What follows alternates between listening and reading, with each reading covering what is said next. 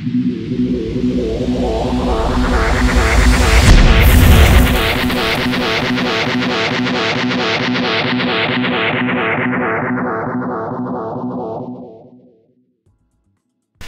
this is Paul from Anchor Caddie, and we've been receiving a lot of emails and phone calls on various aspects of the installation of the anchor nest. So today we're going to show you how to do the basic installation of the Anchor Caddie anchor nest.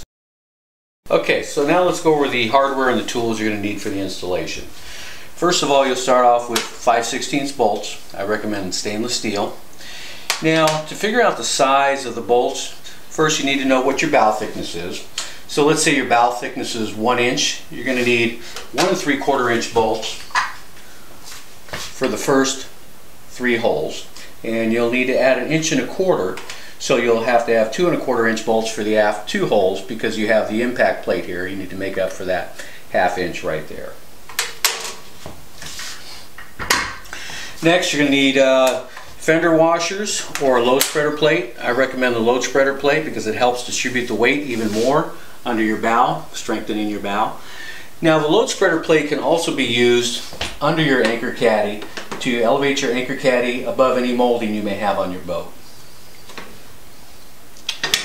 Then next, 5/16 lock nut. I recommend nylon insert lock nuts because it'll keep from loosening up through vibration of your boat. Then next, you're going to need a way to mark your holes. You can use a punch, or you can use a Sharpie or a pencil or whatever you have handy. Next, when you go to drill your holes, I recommend using an 1/8 inch drill for a pilot hole, and then your ultimate size will be 3/8 inch.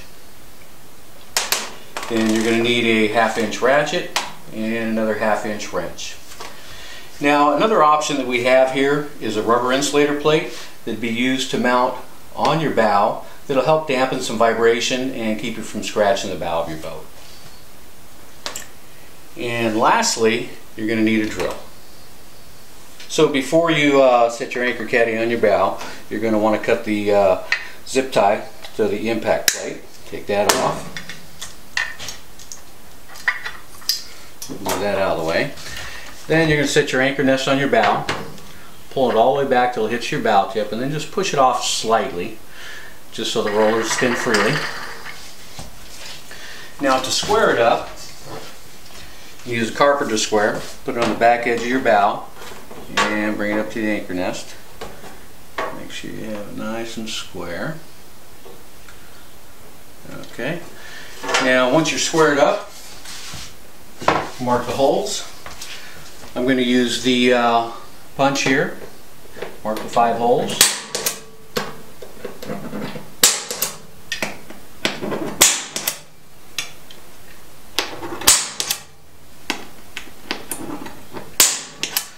Alright, now that you have your holes marked, remove your Anchor Caddie.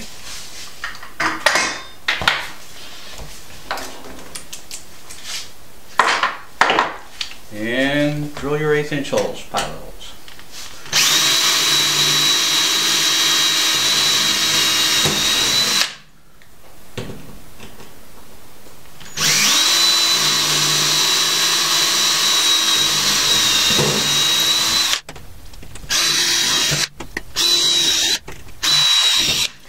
Now, once you have your 1/8 inch pilot holes drilled, switch over to your 3/8 drill.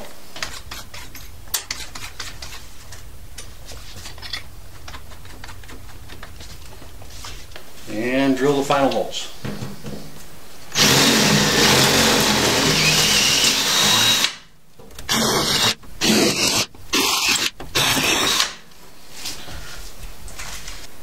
Alright, now that you've got your holes drilled, let's start putting this thing together. First, if you opted for the rubber insulator plate, put that on first.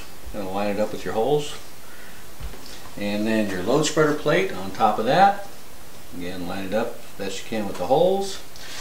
And set your Anchor Caddie on there. And then start putting your bolts in through the top.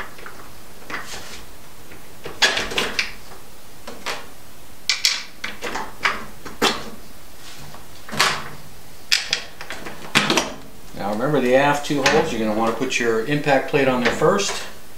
And put your bolts through that.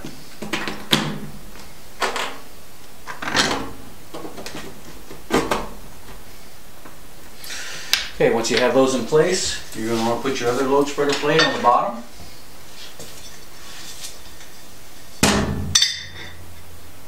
Alright, now that you got your bolts in there, your load spreader plate on the bottom, and your nuts, let's tighten it up.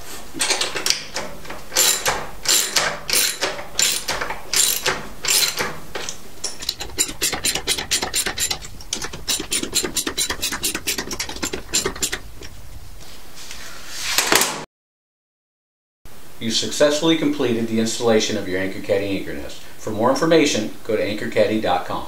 Thanks for watching.